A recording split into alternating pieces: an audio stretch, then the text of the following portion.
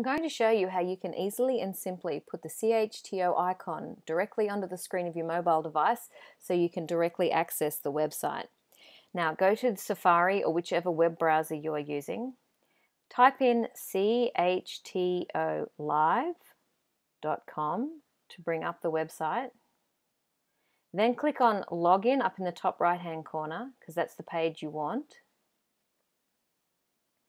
Once it's brought up that page, click on the share icon down the bottom, the square with the arrow, and in the second row where it has the plus sign and says add to home screen, click on that and then simply add.